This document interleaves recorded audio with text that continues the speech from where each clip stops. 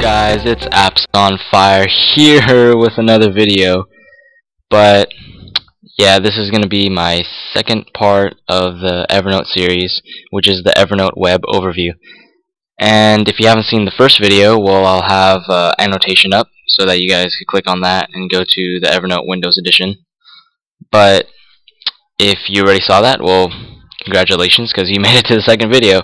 So it is the Evernote web overview.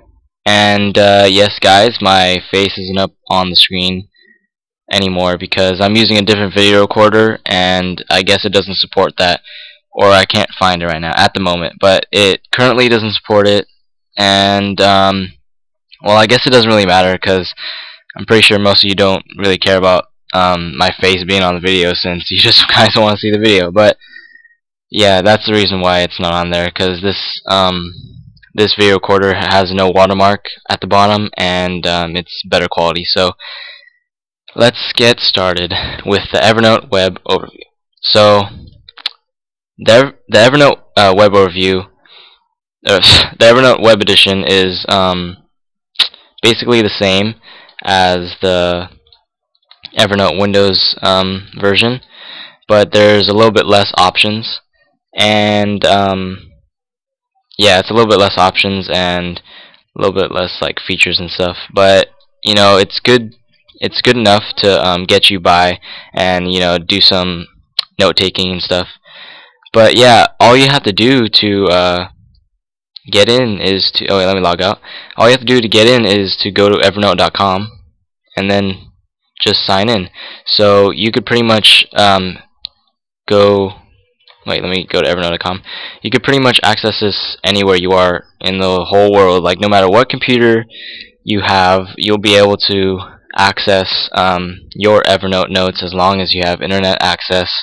So that is great, because it truly is that you can have Evernote everywhere. So like, I usually use Evernote web when I'm at school, because you can't download anything. You can't download anything at the school computers, obviously. But yeah, so I just go on the Google Chrome on there, put in evernote.com, and then click login, and I'm brought to this page right here. And then all you have to do is just put your email and password, and you should be taken to all your notes, and you're good to go. So you could have all your notes that you have and have it on any computer. So that fixes any problems that you have with like not having the Evernote Windows Edition. So yeah, so when you're in Evernote web, it has a little bit less features. I mean, it's not like too bad to the point where you can't use it, but you can't, if you're really needing to make tables and stuff. Well, it's not on here. So yeah, if you can't make tables, you can't make bullet points, you can't make numbered lists, so you're gonna have to do that manually. But if you've already set a note to be numbered or bulleted, then it will automatically do it for you. Like, this is a checklist. Oh wait, no, it doesn't automatically do checklists. Never mind, forget about that. But bullets and bullet points and numbered lists, they'll automatically do it for you. It was originally bulleted or numbered, but you can't create a bulleted or numbered note. So like this, see, it's already it already does the bulleted thing for you, but you can't create a bulleted note. That's a problem. So yeah, it's okay. I mean, like, I could get by just by using Evernote web, because I don't really use bulletin lists and number lists that much, only for like certain kind of notes. But so yeah, it's basically everything you need on Evernote on the web. So on the left hand side, it's your usual notebooks, and on the middle is the usual all the notes in the current notebook that you're in right now. And then on the right, it's the note the note that's right here.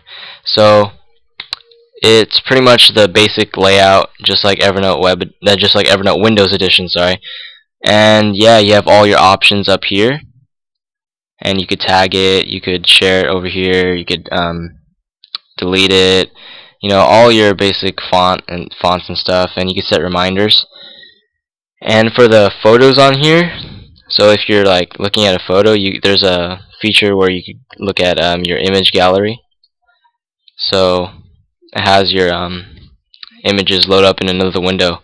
So yeah, everything's here, guys. I mean, you should be fine if you're just doing some basic note taking and stuff, because it really helps me out at school. Because when I'm at school, like I can't access the Evernote Windows edition. I can't download anything, so the Evernote web really helps me out. So see, the photo opens up in another window. So yeah, guys, it really does help me out with everything, because I could access it at school. So yeah, that's it for the overview of the Evernote web, and stay tuned for my next video, which is going to be the Android slash iOS app review.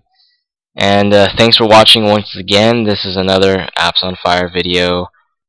Peace.